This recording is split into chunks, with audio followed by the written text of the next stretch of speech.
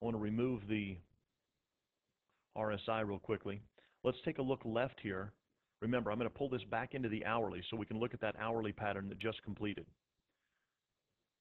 Okay, so in the S&P 500, we looked at the swing high. And then yesterday we talked a little bit about identifying that X to A. So from the swing high, market pressed to a new structure low, there's the X to A leg. Okay, then it retraced A to B right here, which was around the 618. I want to pull in a 30-minute chart so you can see from this A to B, it pulled back B to C, only a 382 retracement of the A to B leg. Now remember yesterday we looked at two different things. Take your low at A to the high at B. And now we'll look at the 382 retracement. See how it pulled back to the 382 around 04s. And then also we ran from the swing lows at A to the highs at B, we ran the projection. And that's where the 1414 projection found confluence with the swing high at X down to the lows at A, the 786 retracement. So there was the pattern completion 1514 to 15s. Now obviously it pulled back down right here, tagged the initial target, which is the 618 retracement of that low to that high. And now you can see a bit of a bear continuation pattern. So from the pattern completion here, we pulled back X to A. Now let's take this down to a 15-minute. You can see we drove down into new structure lows. So here's the high at X, lows at A, retrace. And you see the volatility caused right here by the news event. So we'll go grab the swing high right there. And now try to extend this. Look at a 1507, previous resistance acting as support. So again, be very cautious. If you're trading those hourly patterns, pull it back down into a 15-minute and try to find pattern in a pattern. Then you go down to a 5. You can get all turned around.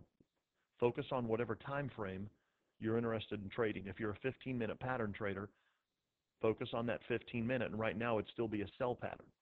This one setting up right here is going to be a buy pattern. Let's watch the retracement. Here's the swing low at A to the highs at B. So here's the pullback. If this holds right there, again, there'd be the aggressive buy at the C leg. Okay, so let's walk through and identify. Here's X, the swing high. Here's A, which is the new structure low on the 15-minute chart. Retrace, A to B. Extend, B to C. And again, we talked about using one of these two. So you can see here, because of the time frame, this would be a 1505 quarter bid. Stops below 1503. Look left. There's a 275 right there. Okay, so stops would have to be below there. And then if we get the AB equals CD, then we drive right back into the 1515, which is the pattern completion at D. So we'll edit this guy, copy it, and paste it.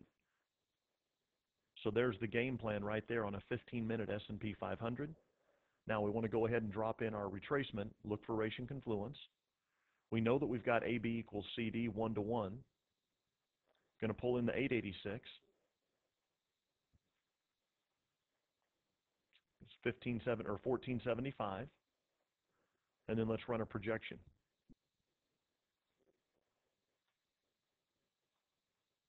Yeah, so very low risk.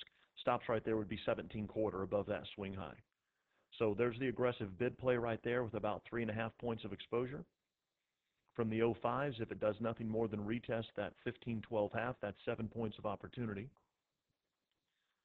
And then a drive back into the 15-15, which is where the hourly pattern sell right here came in and held. Okay, so there's the S&P 500.